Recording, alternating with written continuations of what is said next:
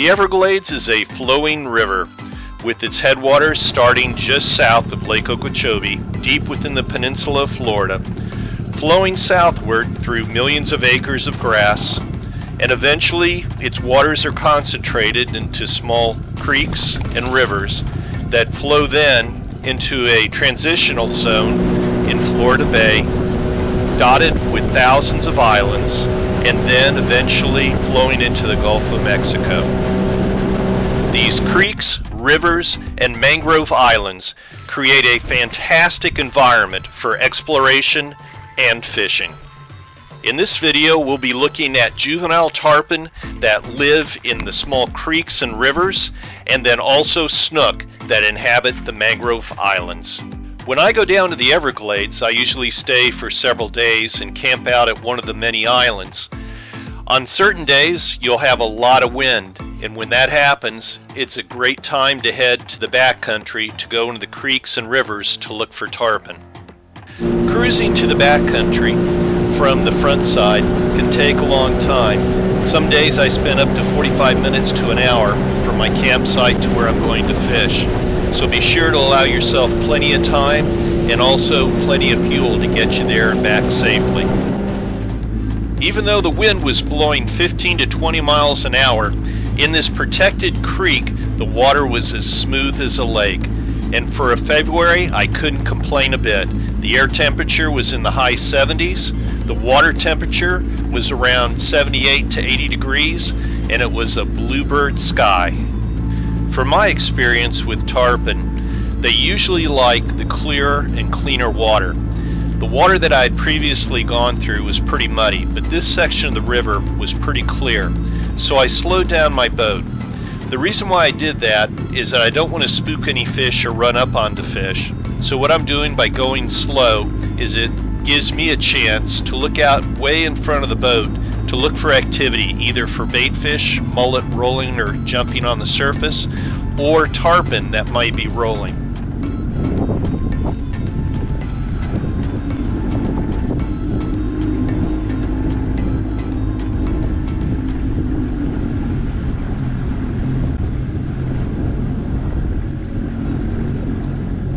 And there it was, exactly what I was looking for, a rolling tarpon.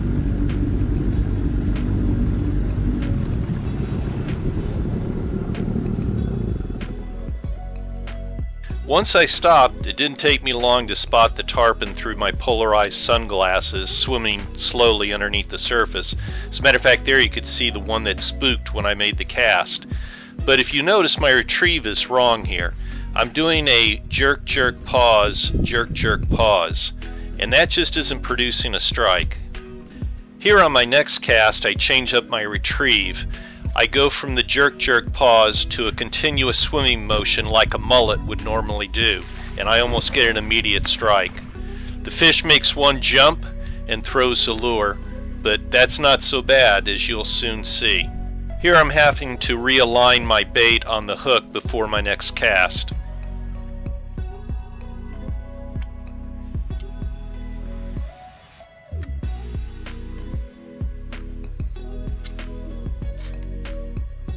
And then my favorite sound is screaming drag.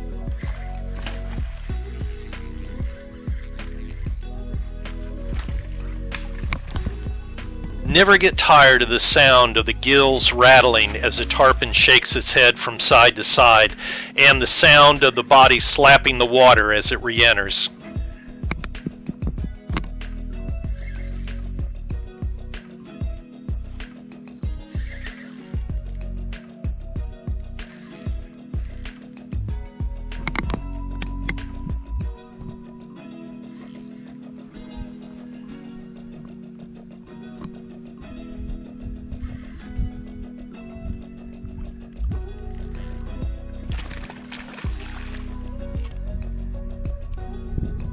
With juvenile tarpon, I prefer a light drag.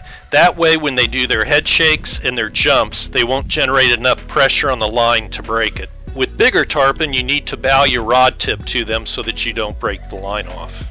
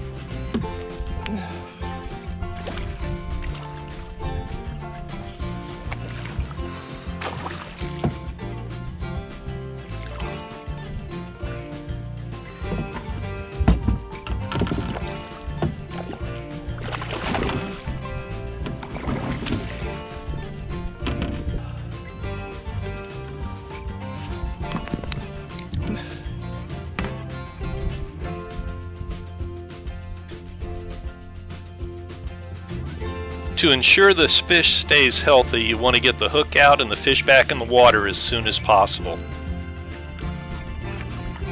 Those big eyes miss nothing.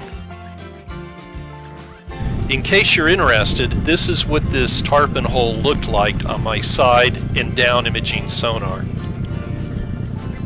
My guess is that the tarpon lay just on the lip of this drop-off, waiting for mullet to swim by. During this trip, I tried several other locations that had similar characteristics with good luck. In this particular case, the tarpon threw the bait right back at me.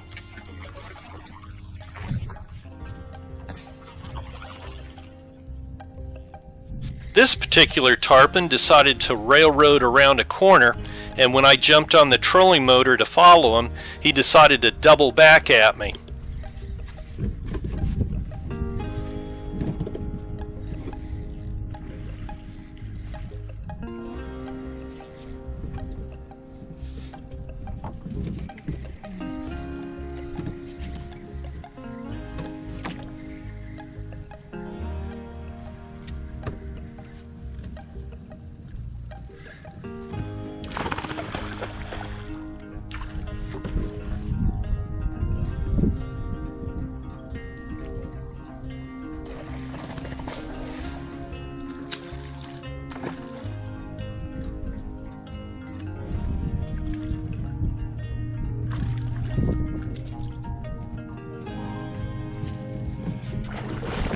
This is a tough job for a tall guy with no coordination, trying to fight a fish and adjust a camera all at the same time.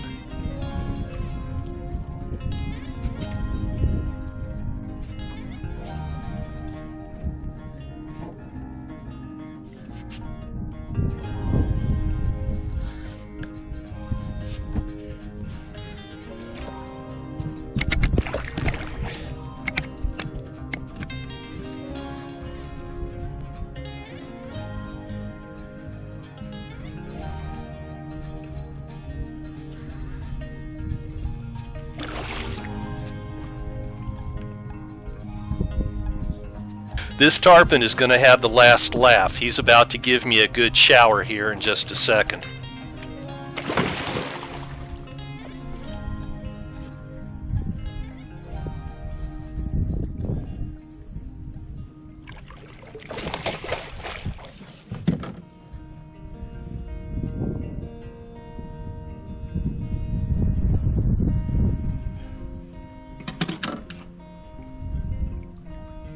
Even after the fight, he had plenty of kick, and I certainly didn't need another shower. Next up, we're going to leave the creeks and the rivers and head out to the front side where all the islands are and try our hand at some snook fishing. My first stop is at a small cut between two islands. It's pretty much towards the middle of the day right now, and the sun is pretty much directly overhead, so I'm trying to go back into the area underneath the trees where there's some shade. That's usually where the fish will hang out. From my experience in this type of area, the best type of retrieve to go with is a jerk-jerk pause, because most of the fish in this area, I believe, feed on shrimp, and the jerk-jerk pause imitates that type of action the best. It doesn't take long and a trout shows up.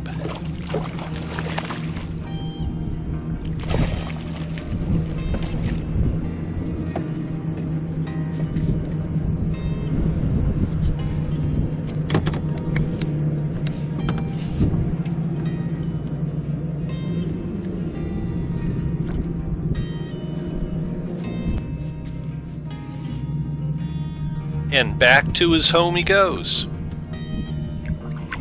From the same spot, I pulled out several mangrove snapper. These are good to eat when they get to be over 10 inches long. Next up was a small snook. Even though it's small, it's still a fun catch for me. Where I live in northeast Florida, we don't get too many of these acrobatic fish. Being that I'm catching a lot of small fish in this location, I'm going to move. And what I'm going to do is I'm going to move further out into the front side, closer to the Gulf, where there's deeper water and stronger currents that I believe will support bigger baits that will draw bigger fish. The strategy worked. Before too long, I was hooked into a monster snook. Again, a light drag is important so you don't rip the hook out of the snook's tender mouth. This fight took over 15 minutes. Before it was done, the fish had pulled me about a quarter mile from where we had originally started. He tried to get me underneath the mangroves on both sides of this pass.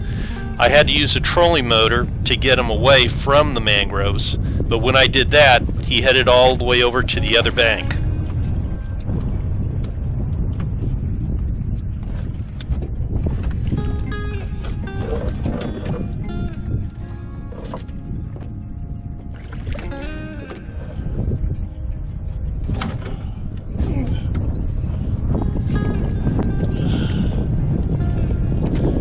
The fish was over 36 inches, and I estimated that it weighed somewhere between 20 to 25 pounds.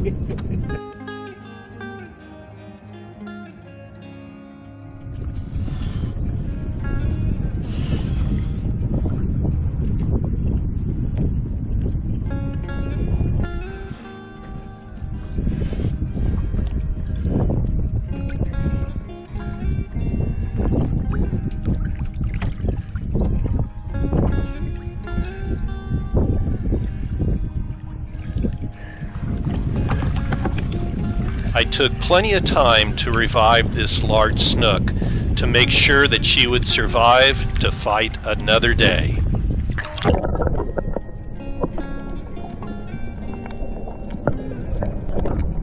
Thank you for watching. If you enjoy the outdoors and fishing, please like this video and subscribe to my channel. If you have any questions, please post them below and I'll get back to you.